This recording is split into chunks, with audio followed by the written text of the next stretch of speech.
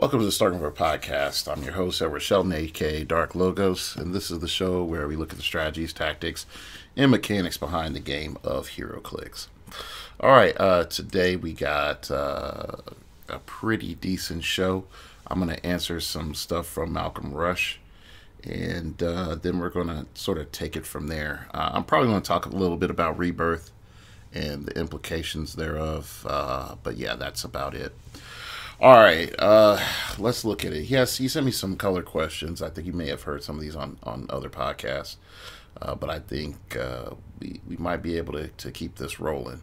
So first off, he asked me to rank all color powers worst to best, and why would you choose that order? I'll do the top five in my head, or the top five. I think the best power right now in the game is prob. Above anything else right now, prob is just proving to be invaluable. No matter what team you're running, even if you're running a team that sort of just plinks people, prob is still important to defend yourself. The next biggest power that I think is really shaping the meta more than people want to admit is shape change. Even more than perplex. People having to build in contingencies for shape change is at, I think, an all-time high, and most people aren't really realizing how much shape change has influenced the game in the last 6 to 8 months. So after shape change, I would do perplex because stat mods seem to be the big rage. Definitely when you get a ton of free attacks. After that, I know this is going to sound weird. Super senses. I think we're seeing an abundance of super senses characters come in and sort of disrupt things because you just have a chance to miss, and sort of stacking that with also shape change is a huge deal. The last power that I'm going to mention is a power in which I didn't think I would say is that influential until looking at the gamescape. And it's sort of funny because it's a little bit more classic, and I would say that stealth. There are a ton of characters that don't see through stealth.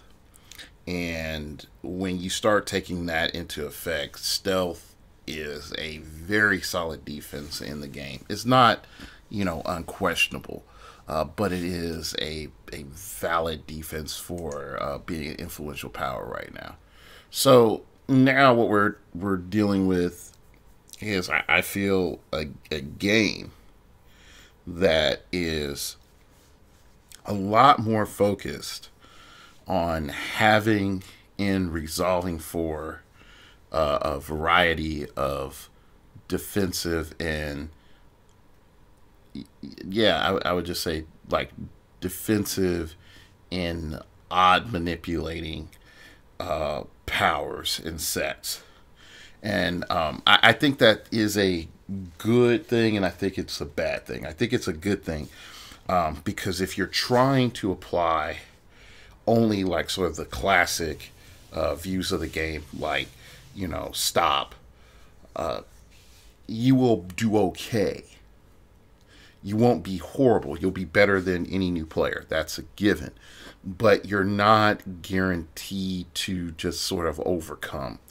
The coolness that I feel in the current game state is that while one can be offensively minded, you can also have a mild defensive options that can disrupt your opponent's target process.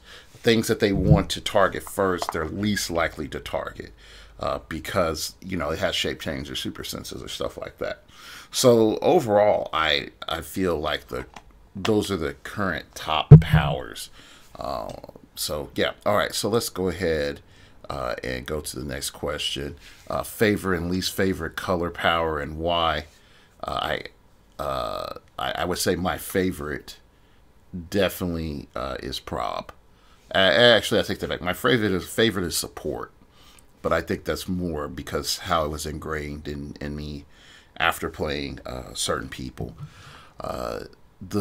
My least favorite right now. I know this sounds weird considering everything that I said is plasticity. I feel that plasticity needs to be fully fleshed out, and and there's some things that need to be just dealt with on the power. So so that's my thought. Yeah. Over the years, how many color powers changed? I'll be honest. Just about every power has changed, except sidestep.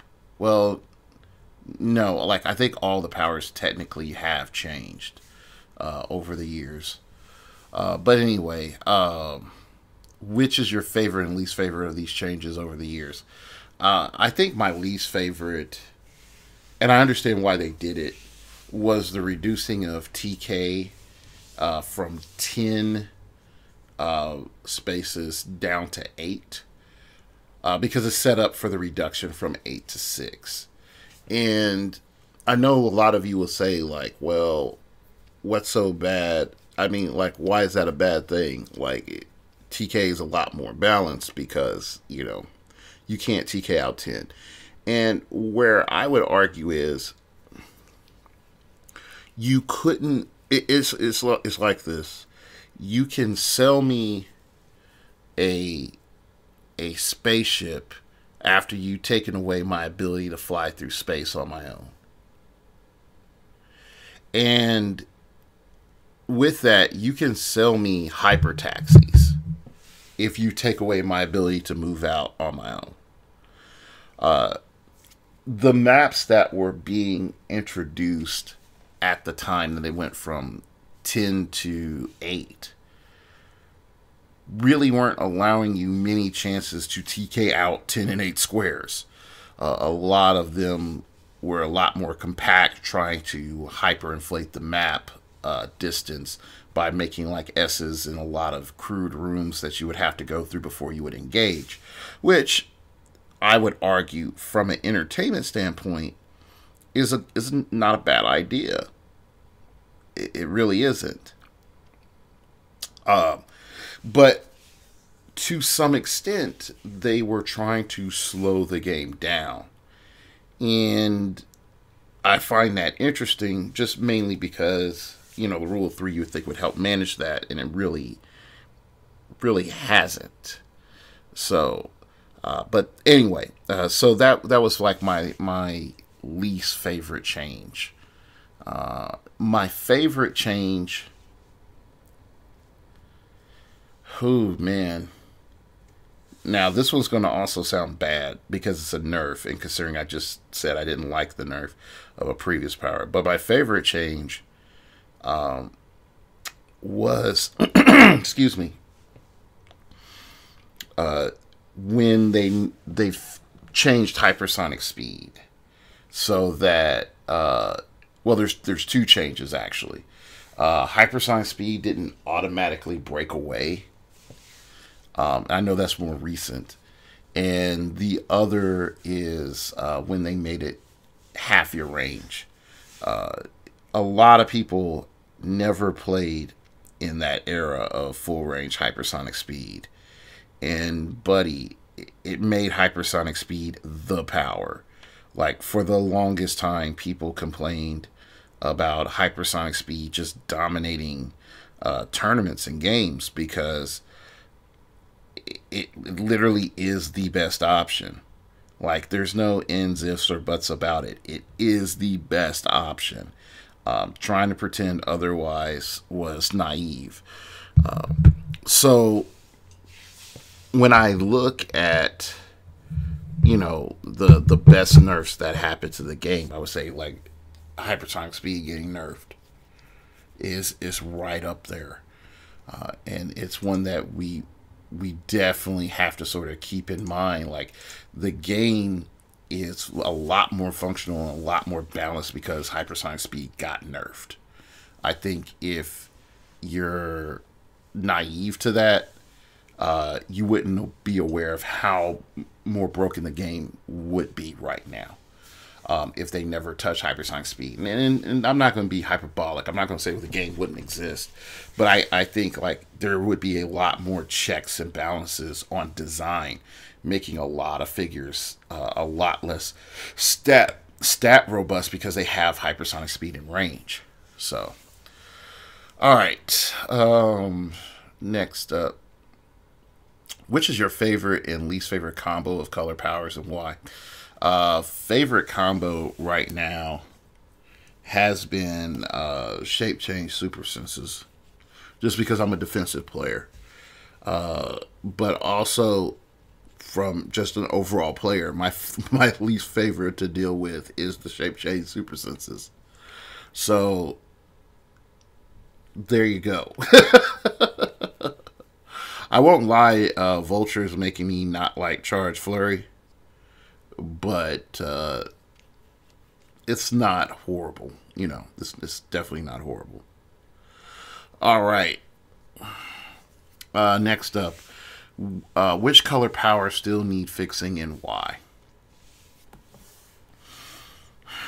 I think Leap Climb needs to have a defined purpose of why am I doing it other than punching people on different level of elevation.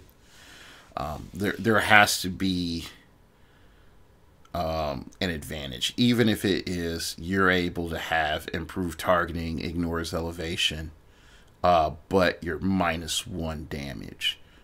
I think that would actually be a good option if you're going to do a ranged or a melee. If you're going to do a range, you're -1 damage. If you're going to do melee, you're fine. I think that it would open it up a little bit, or even just saying you can't modify your damage. So the guy's like, I'm going to jump up. I jump up real high. I see a bunch of things. I'm going to throw this rock at you. Like, I can't get a clean shot at you, but I'm going to shoot you. At least by making it saying like, all right, you can't get any modifiers. Like, your damage can't be modified when you use Leap Climb this way. I think it would give Leap Climb a degree of utility that people will want to look at using Leap Climb versus everybody's just like, oh, it's Leap Climb. It needs to do something else like Hulk, starter Hulk, for it to be good. But yeah, Leap Climb. Which color powers do you still see other players misuse or don't understand how they work? I think at this stage of the game, I don't think it's so much in basic powers. I just think it's in WizKid's writing of their more advanced powers that, unless you're up on the current ruling, most people don't know how it works. But if I had to pick one, it would be stealth. Because folks will be like, I'm right next to you, so I should be able to outwit you. I mean, that's the most common one. And we all know and have seen and experienced that. What is your favorite color in real life? Choose only one. Now, if that color is in the game, what power do you have?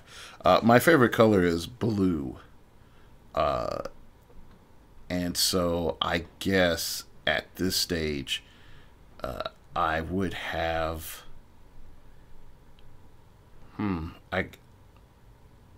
I wouldn't be light blue. I wouldn't say shape change. I definitely wouldn't have shape change. I guess I'm a mastermind. Because I'm not psychic blasting anybody. And I definitely don't have plasticity. Unless you want to say my lovely voice keeps you contained. So I guess I'm a mastermind. I count my money before I go to war. You know. I'm a Nas fan. So, yeah. If you go listen to that song, Nas Mastermind, it's a brilliant song. and I would recommend everyone that is any sort of tactician to listen to that song. I had to like remove myself from that song at a point in time in my younger years because I was too much like that song, except the whole drug thing. Never been in a drug gang, but the mindset I was on it. All right. Which color powers are under or overused by players? I would just definitely say that it's perplex. That's why I like the new Mr. Terrific right now. Again, stat modification is so much of an advantage in this game that the rule of three, I say, stops this game from going off the rails. But at the same time, there's elements in game design that I feel that are completely naive to the damage values and the attack values that they're handing out in respect to the average clicks of life. And I think that's a problem. So, yeah. Sometimes on the dial, it's hard to tell which color is which. What color do you usually mistakenly think it's another color? I've done all of them. I won't front. Like, thank God for cards, because you get a bad print job, and you're just like, that's impervious, and there's like, no, that's toughness, and you're like, what? Oh, okay. How can WizKids improve the color on the dial so it's easier for players to tell them apart? Whatever they use for Secret Wars, just never do that crap again. Just don't. That one's simple.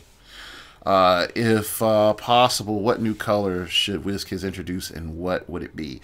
I think someone has talked about it. I don't think it's functional to introduce a new color without it being close enough to another color. And so that's the problem that I personally see right now. Because I don't see how you go from red to dark red, because that would be one that you could try to do, but it wouldn't be distinct enough. Just like you could say the closest relative to orange would be pink, with the pink powers, and so you're sort of going on this gradient of red, orange, pink.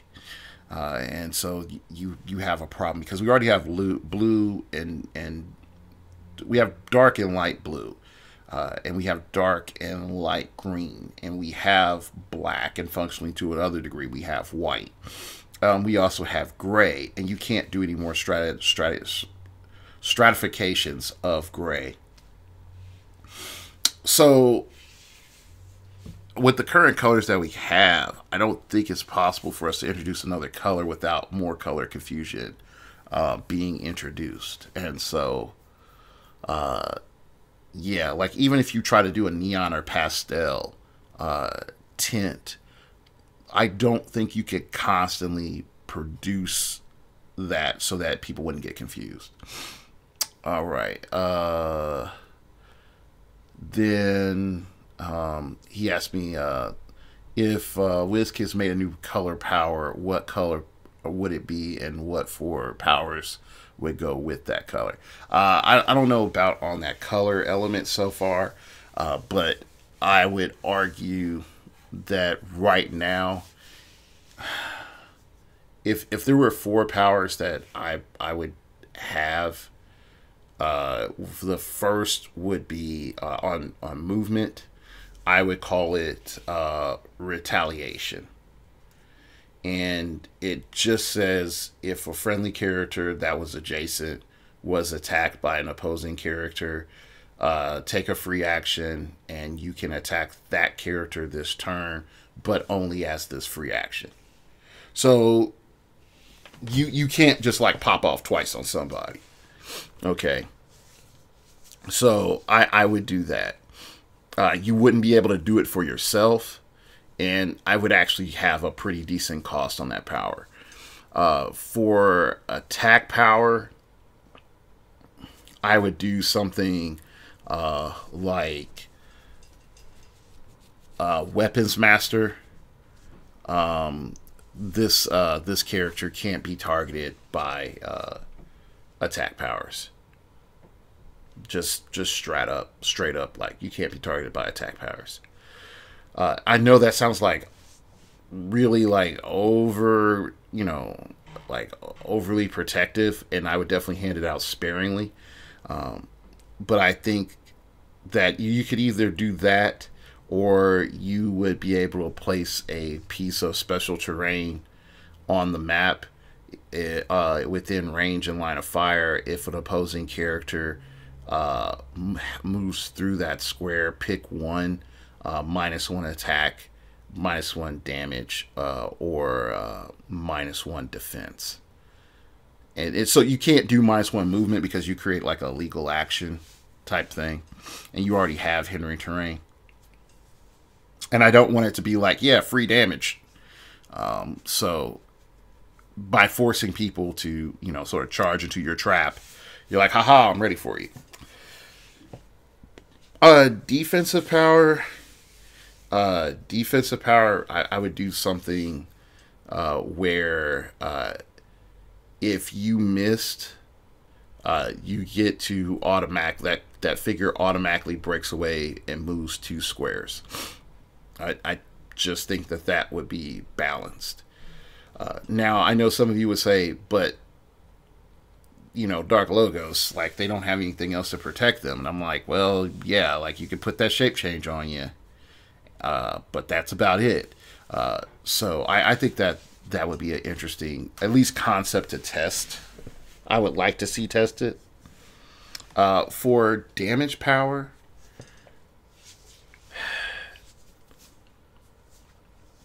I would want it to be like sort of this anti thing. Is if targeting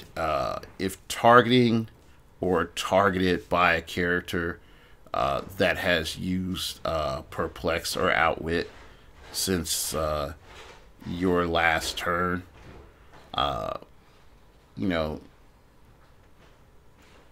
increase your I would say maybe increase your damage by 1, or make it so that like maybe your damage is minimum 1 or something like that. I don't know.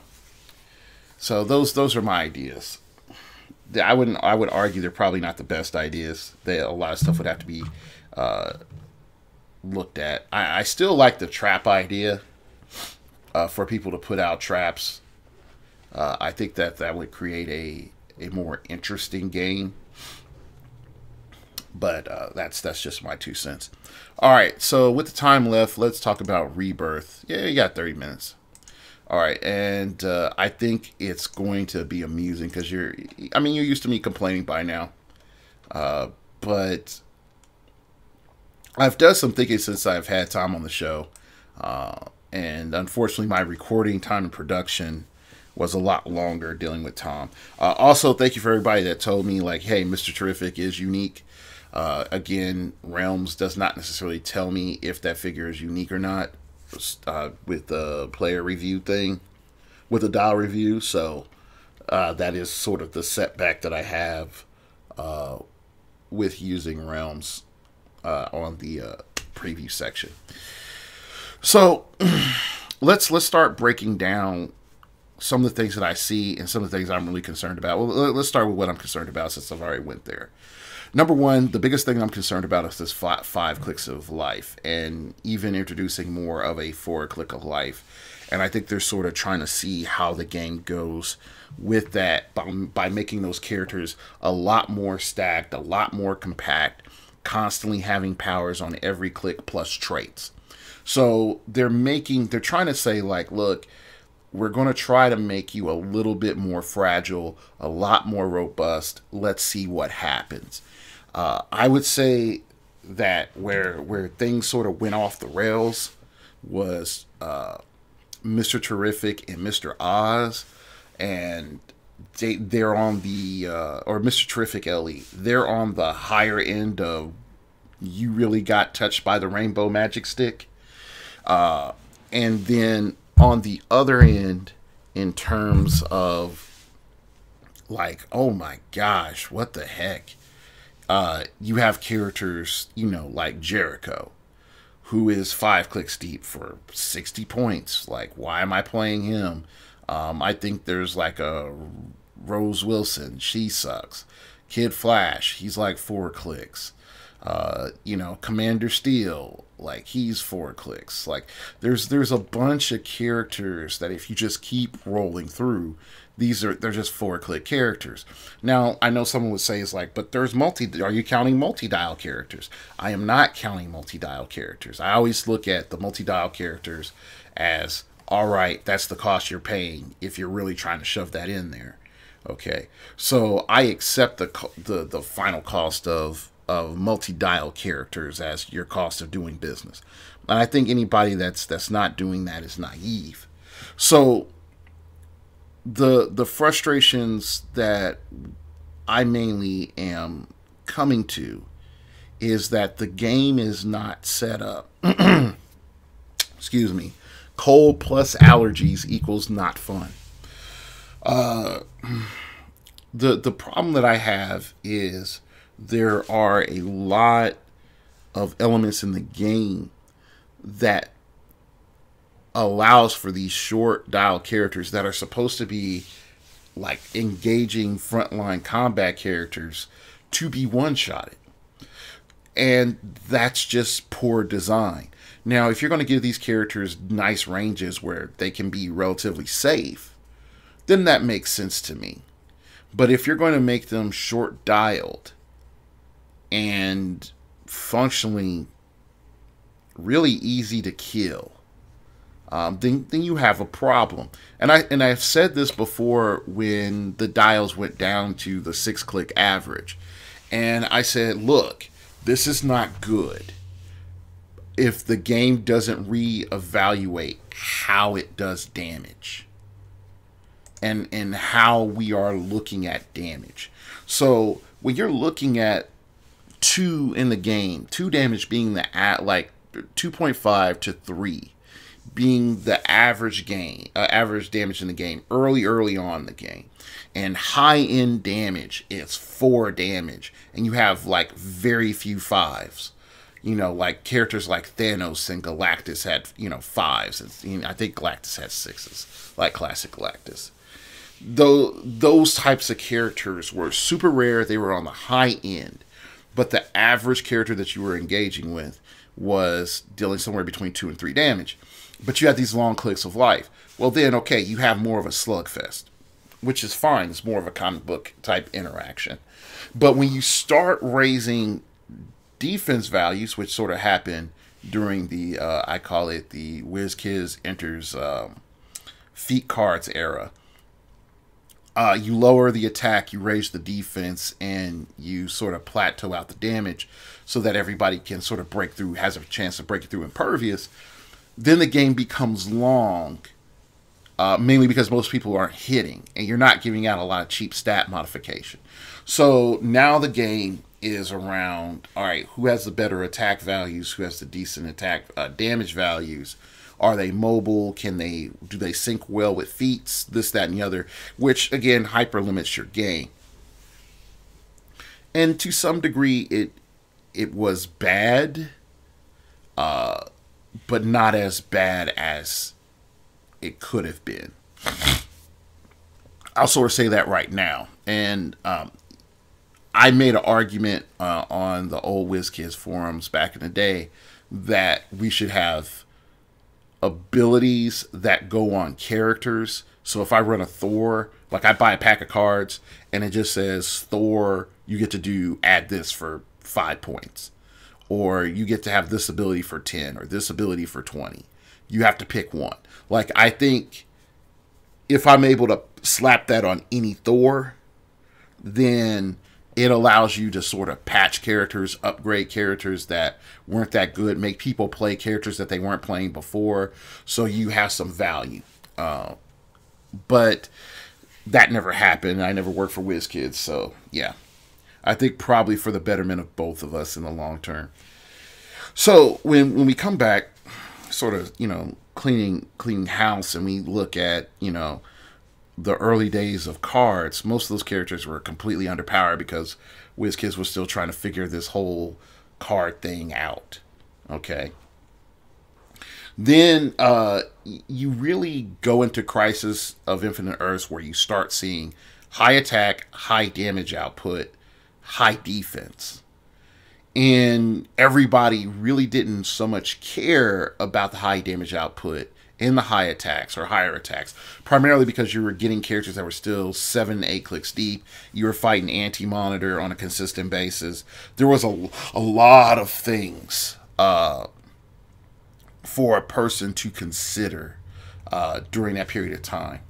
But I think our changes that make the games a little bit more frustrating currently is, I would say, Civil War OP. Because Civil War, really, I rephrase that, the combination of Joker's Wild and Civil War OP. Because I think those two things were the game saying, hey, look, we're going to try to rein in attack. We're going to try to rein in defense because, we learned our lesson from War of Light that we shouldn't be handing out 20s. Okay? Just straight up, we shouldn't be handing out base 20s. At least I hope WizKids still is holding on to that lesson. Because who knows, with Black Panther and Illuminati, I could be eating these words real quick. Wouldn't be the first time. Okay? So, with no 20s and 10 attacks, you're like, okay, things should be getting better, but you're handing out a lot of 4 damage. And you can't pretend outwit doesn't exist.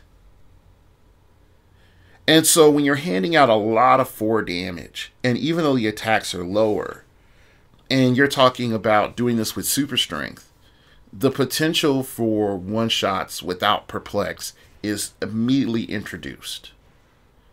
Now, again, you can say we have ultra heavies and all the other stuff, and then we're starting to see the ultra heavies faded out. Again, it's one of those stat manipulation elements to try to make it so that a person cannot just easily. Let me phrase that. The removal of ultra heavies makes it so that a person cannot cap their damage without investment in perplex, which is fine. Okay. And now you're seeing, again, these high damage outputs paired with low defenses and shallow dials. And it can accelerate the game, but it completely stratifies even more severely the haves and have-nots on damage output. And so you could say like the nerf of hypersonic speed and super strength working together is there to help alleviate that. But like I said on the previous podcast years ago when the rules got redone, is no, you just made super strength dumber with hypersonic speed because now I can just knock you back and I can control where you go. And so before, I had to possibly hope to roll doubles to knock you to where I want you to go. Now, I'm if you don't have knockback protection, I am guaranteed to know where I'm going to knock you back to. And I can set you up to be attacked by any other person on my team. So anyway, but with the shorter dial problem, you have the increase of the one shot. You have the increase of risk by the player if they play any of these 4 or 5 standard, 4 to 5 standard click characters. And I think the biggest problem that comes in is the 4 to 5 click characters that have stop clicks in there, like Isaac, will be exponentially more valuable and looked at as technically like a 2-tap character, because that's what they are. Then and because of that, of that sort of frustration, they become the zenith of that point value. And so my viewpoint right now is, all right, WizKids, you're trying to do something interesting between that 55 points to 80 point area. I get you. I feel you, boo. I feel you. But the short click of life thing is not a good idea if that's where you're going, the way that you're doing it. You need to make these characters rangy characters, or really better supporty characters than your 50 points and below characters. Okay, I need to start seeing some broken stuff. I mean, because Mr. Terrific, I mean, not Mr. Terrific, Mr. Oz does way too much for his point value. He should be doing one of the things that he does, not all of the things that he does. Okay, Superman TA and Prob, and that doesn't require a line of fire. Okay, cool. But the TK thing, no, not at 40 points. I understand you're selling boosters. He's in that super rare spot. But that's something that you should see on a 65, 70 point piece. Okay, if you're going to do this for a click thing. All right. Because for me, you're presenting a threat, or let me rephrase that, a control that can detrimentally hurt my team. And so, of course, I want to eliminate that threat as soon as possible. And making that threat hardy creates a ton of problems for the long-term gamescape. Okay, so making it a little soft, that makes sense.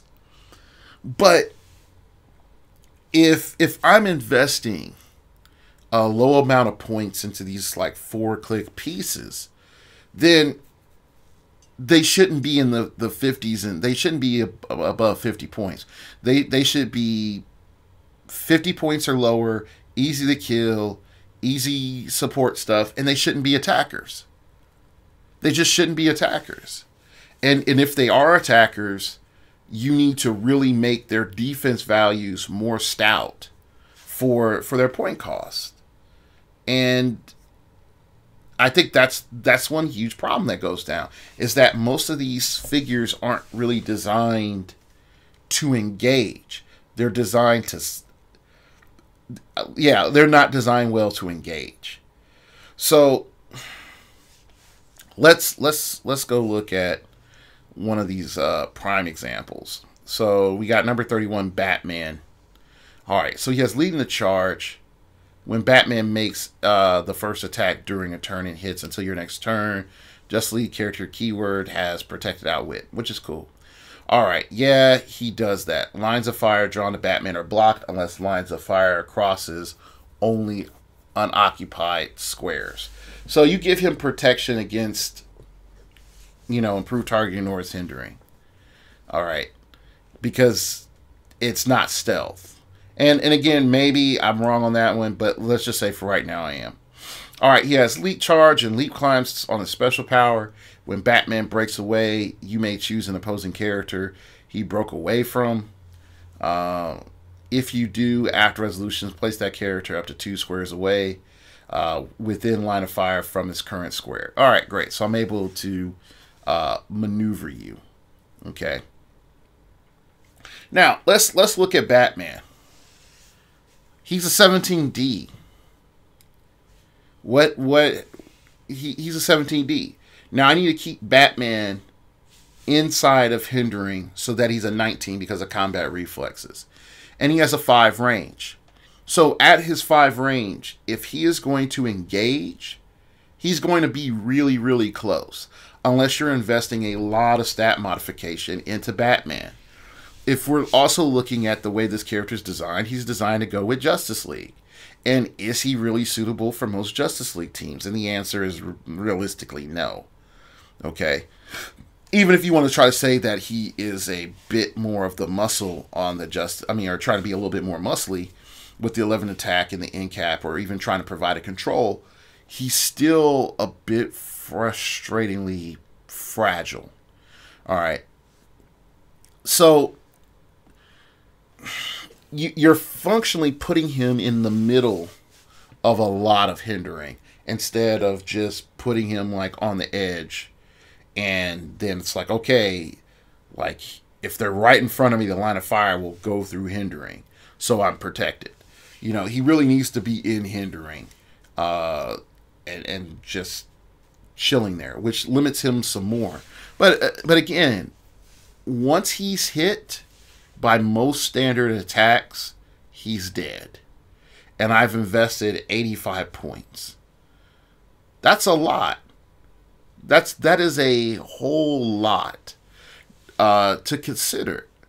That I can, as a player, easily delete off a third, almost a third of your build, just because, you know, I have stat mods. And I know it's easy to say, well, the Dark Logos, that's the way the game is. You know, if you have stat mods, that just happens. Fine. But if he's one more click deeper, he's pretty much guaranteed to survive. Like, he's able to take at least 2 hits on average. On average. But he can still be one-shotted. But the person has to invest a lot more unless they're a super strength character. If we go further down, I think it might be down or up. There was like okay, here we go. Adriana Tomaz. Yeah, she's easily not that good. And again, that 65 points, 5 clicks of life, just going to get punked. Her range is crap. And you have TK and RCE. And those things inflate her cost. Like, the TK, I understand, but the RCE just inflates her cost and makes it not worth it. Like, drop the RCE, put her at 50 points, and now she's sort of viable. Or drop the RCE, give her a perplex that she can only use on herself or something, and now she's a little bit more viable. You know, or, I mean, if you don't have a 6 range, why am I going to use that? Now, I'm saying all of this not to just be like, I'm pad to show. But I'm saying all of this primarily because I feel that WizKids should start looking at making more of the characters viable for play. And not just saying, hey, here you go. There's this one thing that makes it all stupid. Now buy this. It's super rare, guys. You know, and I don't mind that if there's things that are of high rarity that are good. That's fine. But if I'm looking at my super rares and I'm looking at most of them and I'm like, these are trash. Or I'm looking at most of my rares and I'm saying, like, these are trash. There's a problem. All right. So let's go look at something that's really close to being right when we start looking at that. Now, let me phrase that. Let's look at a character that's actually designed well. And that's Raven. Okay. Why is Raven designed well? Number one, she has 2-point values, which I feel in the future, if you're going to go down this route with these low point guys, give them a decent range, and then sort of play with the 2 dial thing a little bit more. And I think WizKids really needs to do a little bit more research and effort in the dual dial thing than they are with, okay, this guy's sort of crap, so we're going to have him at 50 points or 35, not 50 points or 65 points. You need to be like, all right, here's your 65 point dial, here's your 30 point dial. This is this character at the best we saw him, and this is the character on average of what we saw. All right, there you go. Have fun with that. Okay. So, let's look at Raven. Why is she good? She has a okay trait that makes her specific to a certain type of matchup. All right, so that actually helps you fill out a certain theme. Then she has the special power that gives her phasing, teleport, and passenger. So she's also a taxi. All right, can she get super far? Not really, but she can get a decent, she can get to decent places. Okay, all right. And she can also carry flyers. So that is also great. But she's limited to things that share her keyword. All right. Then she has perplex, probability control, and support. So that's a really good trifecta of support powers right there. Her damage output is low. She has Psychic Blast on her low dial in, and she has Regen and Stealth and Outwit on her last 2 clicks, which you're not guaranteed to do. She has Mystics and Team Titans. All right, this is all in a rare. So my question comes back. You have a rare that's designed really well. And then you have a bunch of other characters at lower and higher rarities that aren't designed as well as this figure. So, of course, a lot of people are going to gravitate to this figure. Why? Is it just because it's good? Well, yes, because it's good, but also it's designed well. This figure isn't going to be Kamehameha blasting people, off the map unless they're Pogs.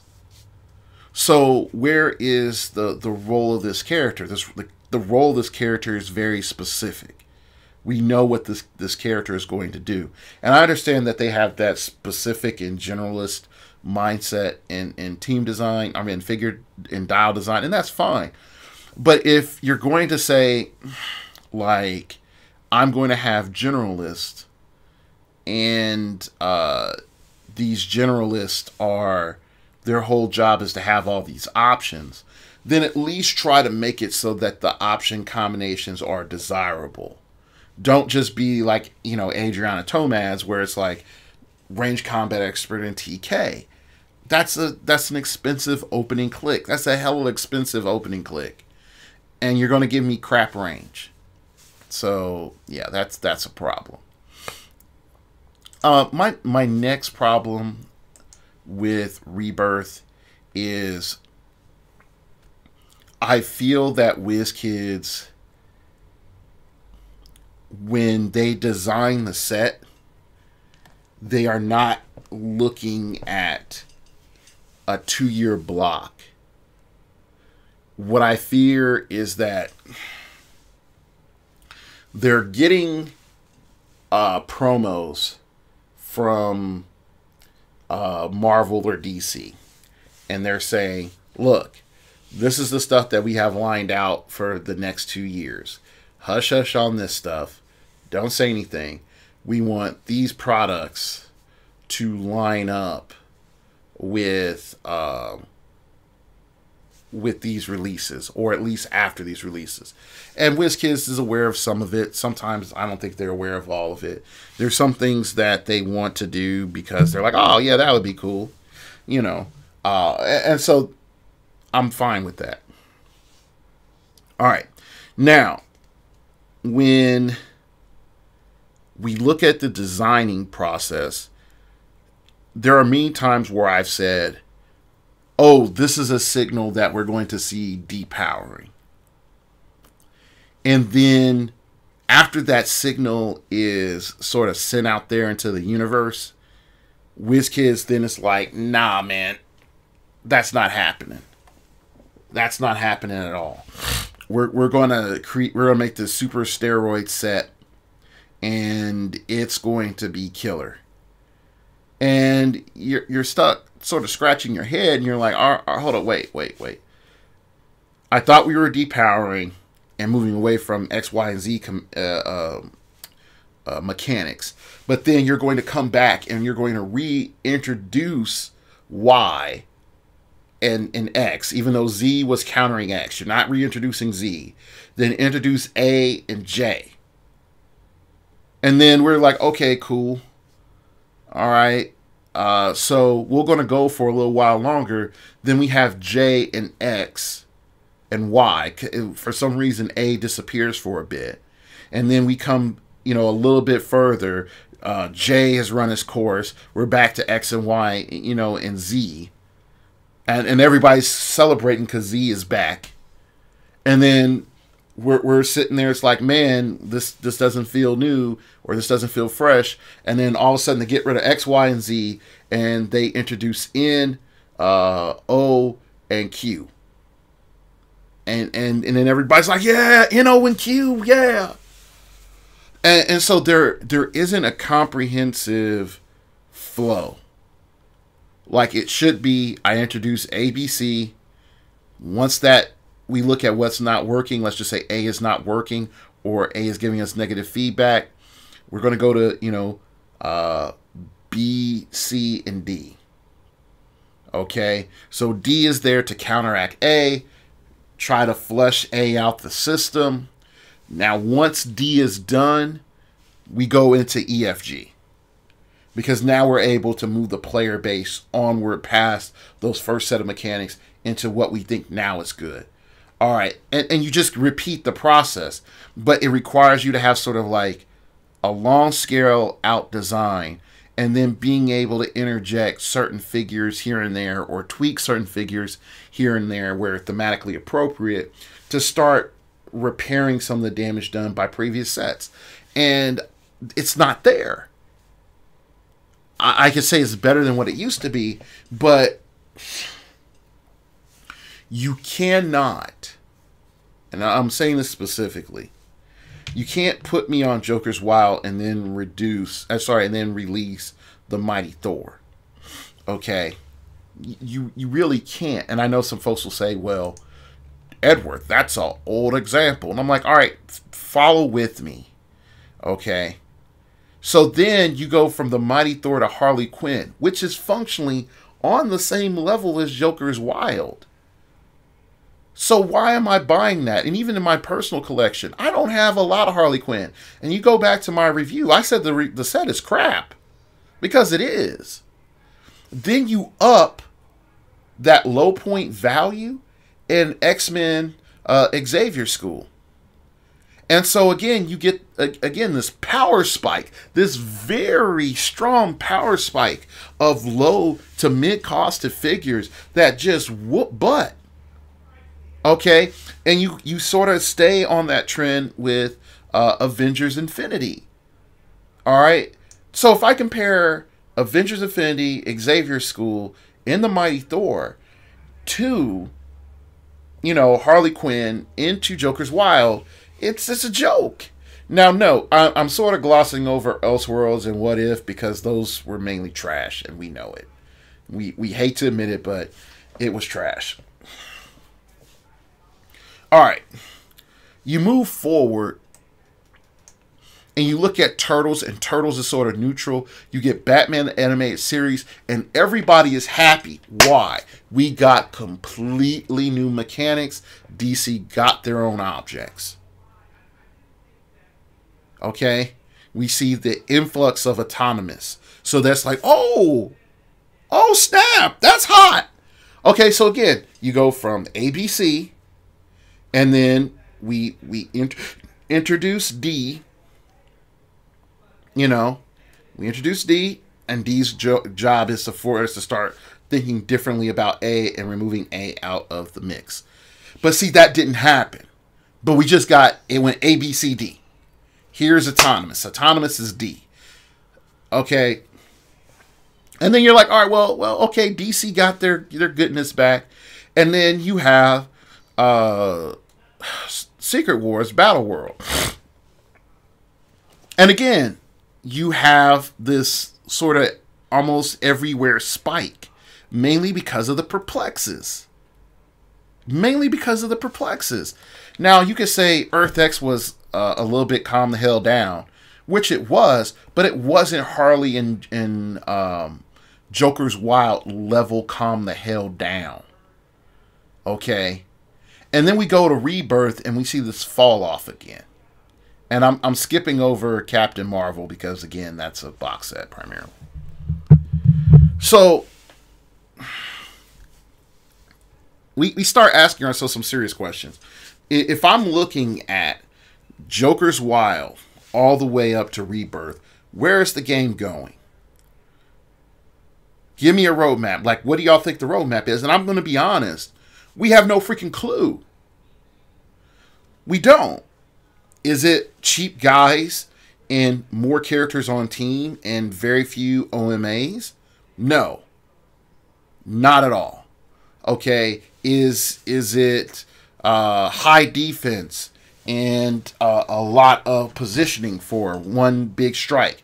No, that game hasn't been heroclix for years. Okay, I would make that argument that it hasn't been that game since Patrick Yopoko's first championship. Okay, you take it even further and you ask yourself, all right, where is it trying to play little microcosms of functional comic accurate teams? And that's the closest that I can see it. That is literally the closest that I can see it. More than any other time in history, you are actually seeing people play like close to lineups. And I never, like, if you talked to me 10 years ago and you told me that Avengers would be one of the most dominating keywords out there, I would have said, put the crack pipe down and get some help. Get some help. All right. You know, it's that Michael Jordan meme. It's like, stop it. Stop it. Okay. But functionally, we have seen the rise of Avengers to be a competitive team. And it's not just Hawkeye. Now, we can make the argument about Hulk, and is Hulk just doing the same thing Hawkeye's doing? That's fair. But it's not just Hawkeye. All right. Just because of the point cost, you're able to fit these multitude of different characters on the team. So,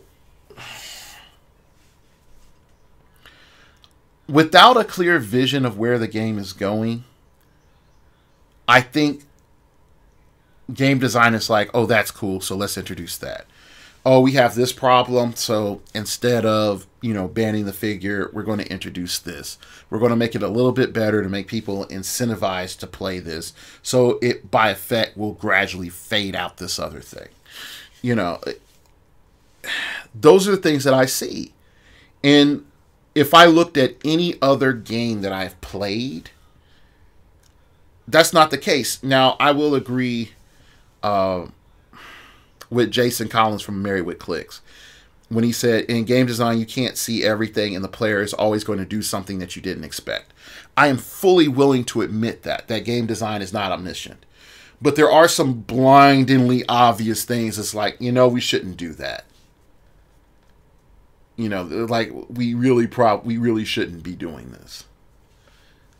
So, anyway, I guess I'm just saying this mainly as a player, a vet player, and not a vet designer.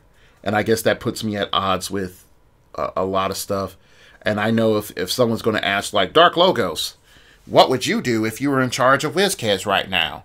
What would you do going forward? Since you're bringing up all the gripes, what would you do? Like, realistically, I would have plans for after retirement. And I would say, all right, cool. We're getting rid of these. Once retirement happens, we know this list of mechanics is gone. Okay? Just all of these mechanics are gone. We don't have to worry about them anymore. Let's look at these lists of mechanics and ask ourselves, what did players gravitate to? Why did players like these mechanics? Why did players hate these mechanics?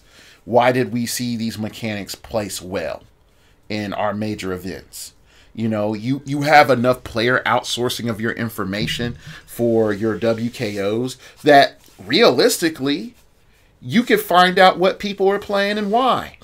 And if you want to take a step forward, you have emails on a lot of these sheets. If you see an email, just be like, hey, this is WizKids technical support.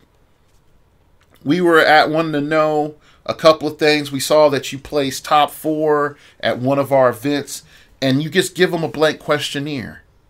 And I will tell you, in a hot New York minute, every person that got that email through their spam filter would reply to you. Every freaking single one. And they would tell you the ins and out of their team, why they did it, what in the game made them question their decisions, the mechanics that they hated to go against, why, what they thought was cheap about it, all that stuff. You have a full ability to get customer feedback. So anyway, so that would be what I would do initially. Once I got those lists of mechanics and then we got that feedback from players, I would say, look, the game can't allow for the following stuff to continue existing. And I would put it up on a blackboard. And I would say, like, the taboos or the anathemas of heroclix.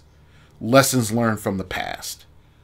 Okay? And one of the first ones I would have said, do not give a player unlimited free actions. That was the lesson from going all the way back to War of Light era. Where you're in hell, even before that, going to Ghost Rider meta. Do not give a player unlimited free actions. Okay? Because if you learned that lesson, we wouldn't have Hawkeye and we wouldn't have Vulture. Okay? And I brought this up, like, again, listen to old shows if you want to. I had Norm on the show, and I told him this exact same thing. I'm like, you have a problem in this game. And the problem, and again, at that time, is that you have characters just doing too many free actions. They get a standard attack and a free attack. They're perplexing and they're outwitting. Then they're doing some other thing. All as free actions. And even though we've gotten rid of a lot of the free action tags, the same stuff is going on. The same stuff. Now, I'm not going to say Hawkeye bad, Vulture bad, just inherently. But when you start looking at Vulture and you say Vulture with equipment is bad. All right. I, as a player, should at least get 2 turns to do something.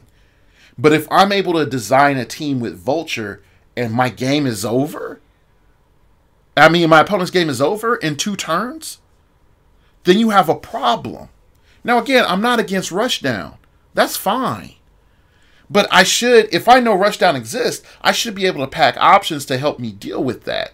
Or at least, be able to fight it. But when you come back to this philosophy of low click dials, and you're trying to compact powers, and you're making characters sort of meh, you're going to create a huge stratification where you're going to see these tentpole teams just start coming back because it's the only thing to deal with them. That and hard to kill. Like, it's a problem. And yes, I agree. I feel like Vulture helps you solve for Pogs. Hawkeye helps you solve for Pogs. Vulture and Hawkeye help you solve for Colossal Retail, which in my opinion has gotten absurd. A lot of it has gotten absurd. But again, WizKids will not reevaluate it because they know Colossal Retail allows people to use more of their collection. And you cannot move big figures if they do not have a 300-point place. And it's really hard, in my opinion, for them to design viable and competitive Colossals that work in a 300-point game outside of Colossal Retaliation. And there's only a handful that have ever really been used. And you're looking at Eternity, and you're looking at Infinity. Those are really the only 2 Colossals that have shown up competitively in a 300-point game. Now, I know someone out there is going to be like, but Hulk and Thanos on Cyborg. No.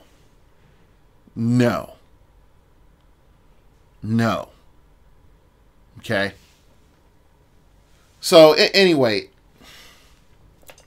we're hitting my hour, so let's wrap this up. Okay? What else would I do? I would put the game in blocks. I would look at our current retirement. I'm like, all right, the game is mainly shifted in this proportion. And I would just do a math. I would just do a simple, like, number grouping. This percentage of our characters are 0 points to 25. This percentage of our characters are 26 to 50. This percentage of our characters are 50 to 100. This percentage of our characters are 100 to 150. This percentage of our characters are 150 to 200. And then I would say 200 and above. Now, you're probably wondering why in that specific grouping. 0 to 25 is its own category, in my opinion, for this game. It's super cheap utility. It's free points or super cheap utility. That's or super cheap fodder that respawns. That's it. Okay. 26 to 50 usually means that it's functional utility. Functional utility means that you do 1 or 2 gimmicks, possibly 2 gimmicks, and you may attack, and if you don't attack, you do probably a 3rd gimmick. 55, really like 51 to 100, you're starting looking at your 2nd tier and 3rd tier attackers being introduced, and some of your 2nd tier attackers either have really good attack prowess or they have mediocre attack prowess with some support ability. And then from 100 to 150, you're looking at average or mainstay attackers or hyper supports. I mean like super hyper supports, like Worm, okay? Or a classic Morgan Le Fay. All right. Got to adjust here. And then from 150 to 200, you're looking at your heavy hitters, and 200 and above, you're looking at tent poles, one-man armies, stuff like that. And I would just group it. And I would just say, all right, based off this number grouping, where does a majority of the figures that we have are leaning towards? Okay, a majority of the figures that are leaning towards low-level point guys. And then I would peruse those guys, and I say like 80% of these guys are crap. And if you start looking at your 51 to 100, and you scroll through them, and you say 35% of these guys are crap. And then you start looking at, your 100 to 150, you're like, 10% of these guys are crap.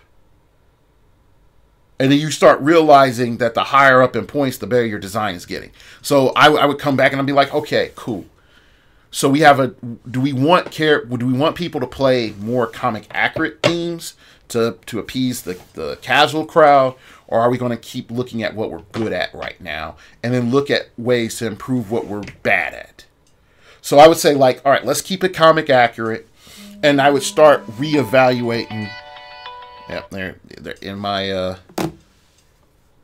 my lack of professionalism. I would then go and say, like, all right, let's focus on teams. And since we're focusing on teams, I want to see 3 competitive options that utilize that requires the core use of a common or uncommon character in a very specialized and powerful use in our rare, super rare chases. Synchronizing the whole rarity. Because I want someone to pull that common out and say, this is good. And then when I start, or common or uncommon, and I want them to gravitate towards somebody else in that keyword, someone else in that theme, or even say like, all right, this is a general all-purpose figure, and I'm going to design it as such and allow it to sort of integrate into the game as such. And I think President Ricard is a good example. There needs to be more characters that just say, I am not for or break theme, but I help all themes sort of patch out some weaknesses. Sort of like Eternity. Eternity picks up all keywords. That's great. That is great. Same with Silver Sable. You can pick up and copy keywords. I like that because you're able to flesh out some mechanics that are core mechanics to this game that makes them successful. You make it because it's an all-purpose, they're a little bit more overpriced. You're paying a little bit more of a premium, but you're not paying like the extreme premium that may be in that category, which is like your cheapest prob might be 95 points. Okay, I pay 60 points and this character doesn't break theme, and it gives me a prob and it does something else that's cool. Or it gives me a prob and it can sort of attack. Okay, cool, I'll pay that. I'll pay that, baby. So those are the things that I would do if I was laying it out. And after we decided where we would go, I would present it to the players and just say, look, this is our roadmap. I know for people that follow video games, you're probably tired of hearing roadmaps. I would say, like, this is our roadmap for the next 2 years. We want to make our focus around teams, and you playing comic accurate teams and encouraging you to play comic accurate teams. This is what we're getting the rules team on board. We're getting game design on board. We're doing all this. And you make it clear, it's not going to be Justice League, Avengers, X-Men, Batman family show. Okay? It's not just going to be those teams are going to be the only teams that you are going to be able to play. And just making it specific. Like, game design, as game design, we're looking at our what we want. We're even going so far to talk to freaking Steve. Talk to freaking Steve. And talk with Howard about maps and what we do and we don't want in map design. And we're going to start setting up a standard template for what the types of formats of maps that we're going to start generating. Because we're going to have figures that are going to excel on some map. We want or teams that excel on some map. So let's just say you get the Outlaws team. And they're not very mobile. They have a lot of short ranges. And they're a lot of like street brawler level type guys. Okay, and they might have 1 or 2 cannons. All right, we're going to start making, for that set, we're going to have a map which utilizes a lot of close combat type situations, but the maximum line of fire range is going to be somewhere around 7. Okay, so it allows for teams that have longer ranges not to be completely screwed, but it also gives you an advantage for running your Outlaws teams. You could say your Young Teen Titans teams, your Batman family teams, or whatever that came out in that set. Or what you're looking at having designed over a series of sets. And that's another thing. While characters are introduced through various sets, sort of say this: here's my dream team by the time rotation ends. I want to see Starfire, I want to see Cyborg, I want to see Nightwing, and I want to see Beast Boy. I want to, over 3 to, after 2 years, I should be able to assemble this team. This team works like this. And I want players to be incentivized to play this team. Okay? Or I think that it's functional. I have a team and I have a map. And it should be competitive enough through our play testing that it should be able to take on average, it should have in its matchups, let's just say 35 to 40%, 50-50 matchups. There should be 10 to 25% where it's just overwhelmingly I win, and there should be 25% like you just flat lose. And you understand that players are still going to just not play theme, and that's fine too.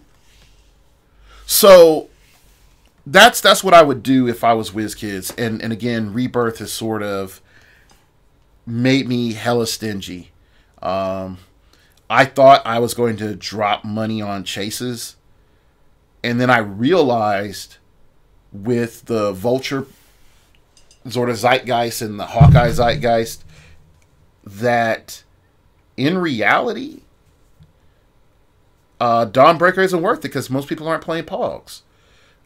Murder Machine isn't worth it because Vulture and Hawkeye are way better.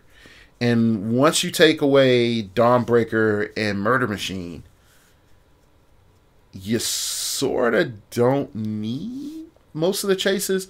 I still open up discussion. I'm willing to open up discussion on Barbados. Or Barbados. I think that he is potentially shenanigan-y at 100, but I don't have something on the plate right now. So yeah, that's today's show. I like to, like always, thank Malcolm Rush, the man from Japan, the international man of mystery, for sending me the questions. And so let's start this outro here. You can follow me on Twitter at StartOverPod. It came from outer space and told me that there is a Prez Ricard.